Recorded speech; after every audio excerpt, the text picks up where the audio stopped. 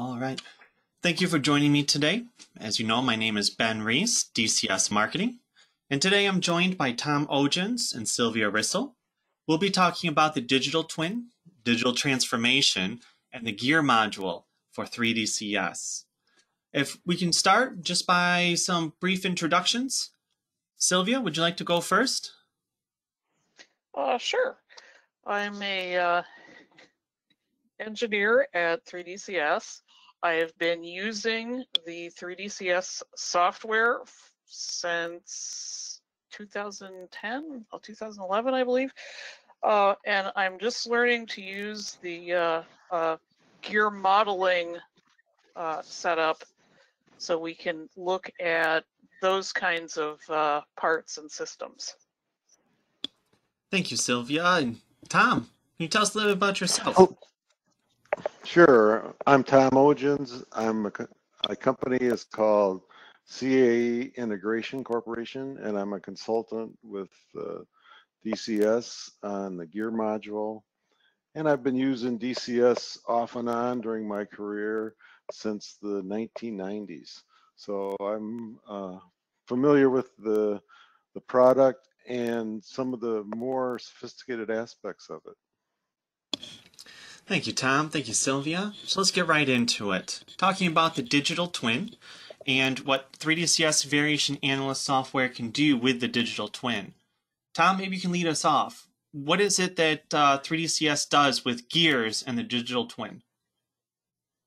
So when you're using a digital twin as a master, you need to have the dimensional engineering tolerances aspect of the digital twin. You can't just run it at nominal. So what the DCS digital twin gear module does is allows you to take the product with all of its deviations and trace the effect into the gears to see how they affect the gear operation. And the gear module is a contact module. It rotates the gears to contact and then traces the contact. So you can take this contact and do multiple things with it. There's a automatic measurements such as backlash measurements for angle and for axial measurements. There's a flank contact pattern test that comes out. And there is a pressure angle, which traces how much the system pressurizes in terms of angle of from so that, if the gears are running past each other, is that angle like this? It's actually, it can be like that, but it's actually the rotary angle. The gears to operate at their maximum force, some of their pressure, their vector is done to push the gears, say, apart, and that pressurizes the whole system. And so the gear effect is not only the housing effect on the gears have an effect on the housing, how much they push the housing apart, which again pushes the gears apart. So it's a complete system, and the DCS allows you to do that complete analysis and get the statistics on the backlash and pressure angle and look at the flank test pattern results. I feel like I need to bring up the words Monte Carlo simulation just once.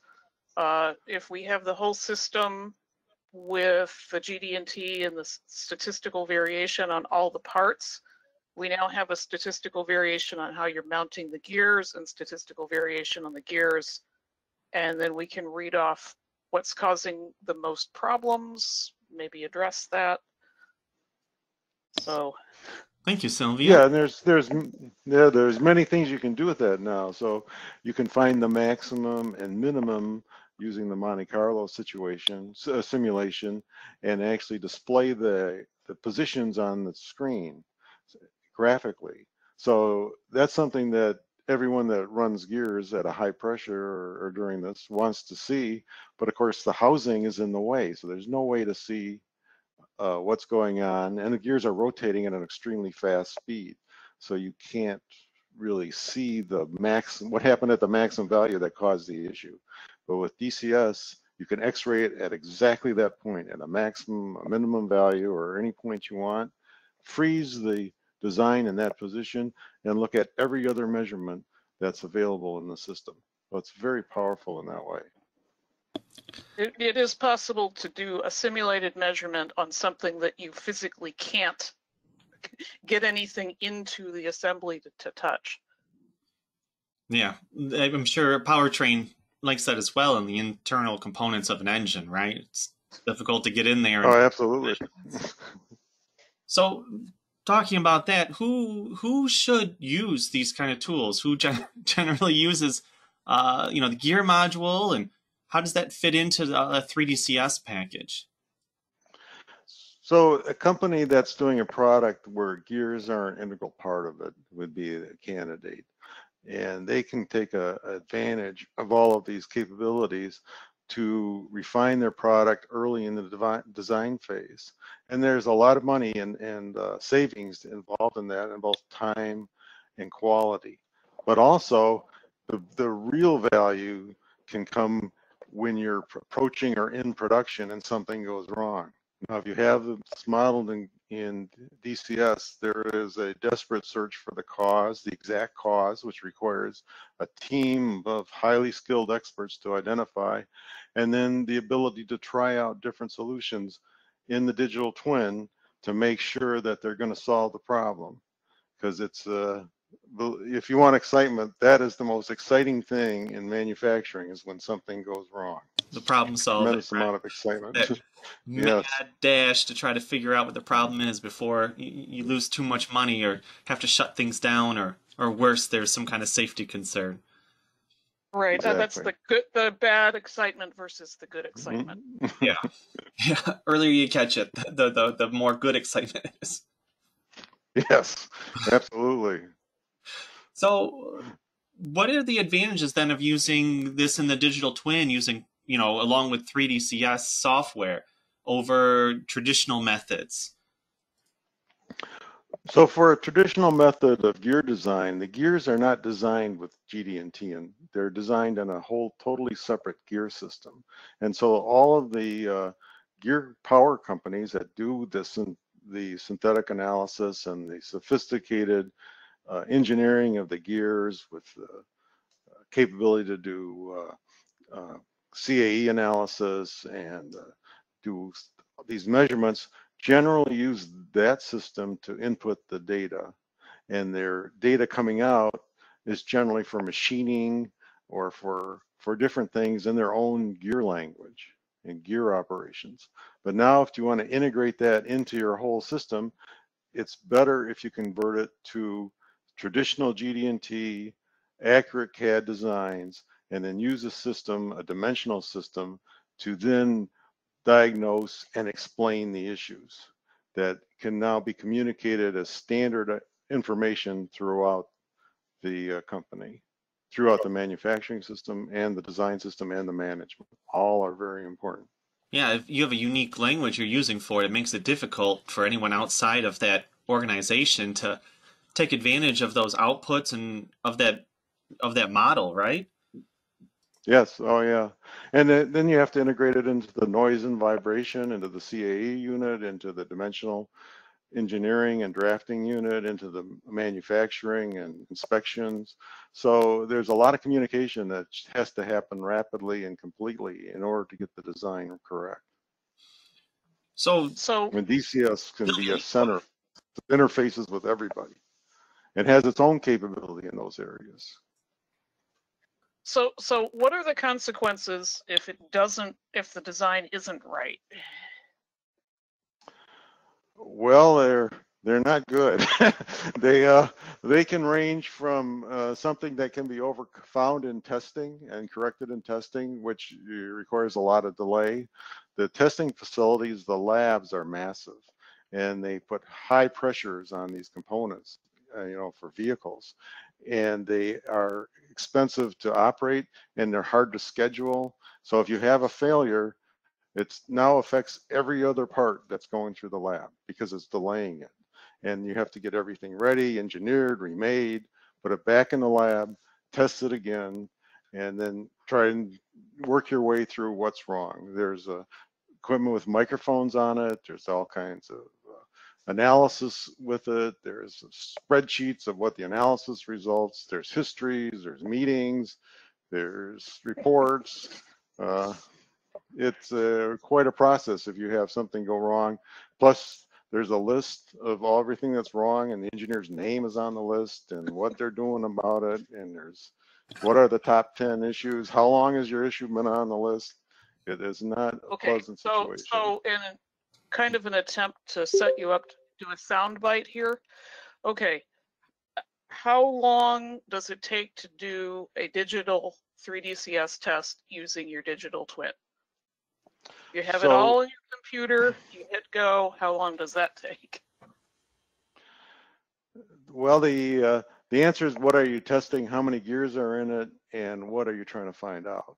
So if you take something like a differential, and it's a spherical differential, and it's a 4-gear system, which is a fairly simple system, it probably takes 3 to 4 weeks before you find everything you need to know about that digital system and actually correct the errors as they come up. Because I haven't seen one that goes through with no errors yet. It always has something that's not quite right. It has to be corrected either in the GD&T, in the parts themselves, and clearances, in things that would cause noise or vibration. So part of the issue is, if everything is perfect, well, you might be able to get it in a week and a half. Now, how long does it take to fix everything? That's another at least week and a half, or maybe a little longer. So actually, I got a question that follows on that. Because obviously, you know, we're talking about this as part of the product life cycle, you know, as in development, rollout, manufacturing, delivery to the customer. There are a lot of places where things can go wrong. Where in life cycle, you know, PLM, product lifecycle management, does this analysis and digital twin give you the most value? So it depends on the value you're looking for. If you're looking for the value in optimization, creativity, and innovation, earlier the better. Because after things get set, they're almost set in stone. They're very difficult to change. So that's your opportunity for that type of innovation.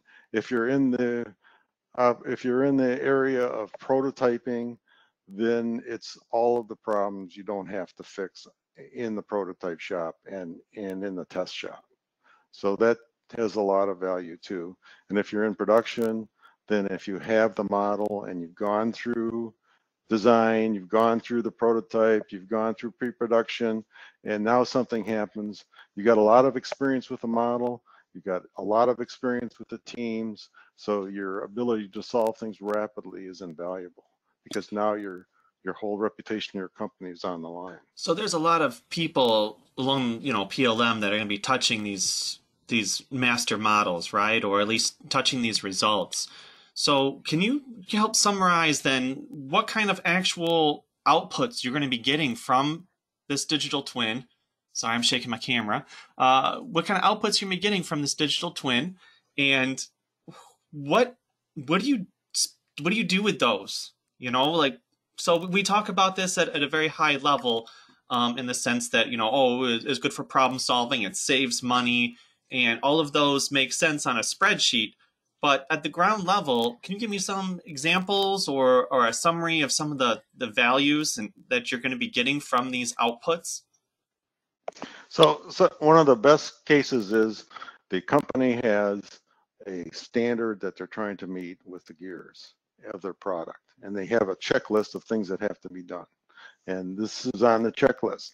So one thing you want to do is validate that the conversion from the gear design module and the surfaces they produce and the conversion into GD&T and into the product is correct.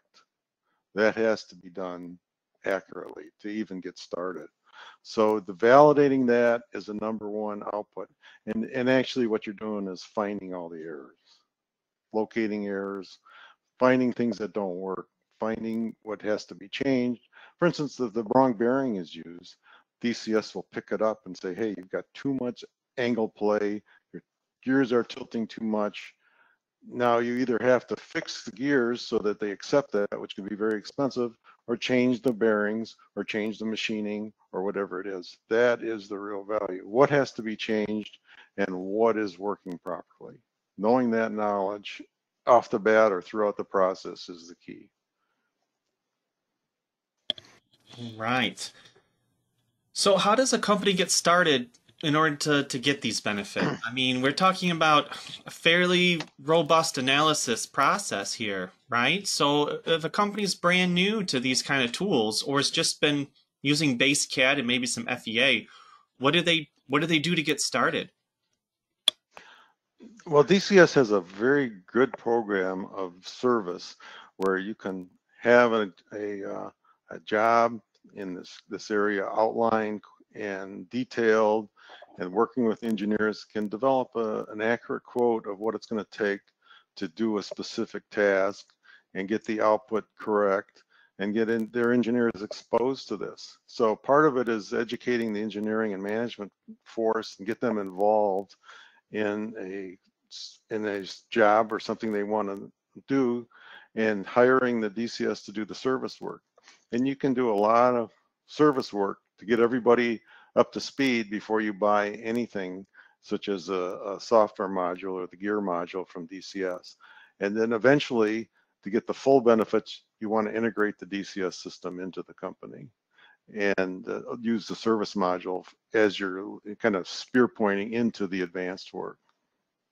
So start simpler and work to the full complement of capabilities and start using this as a tool to get into inside the process. All right, thank you. That sounds great.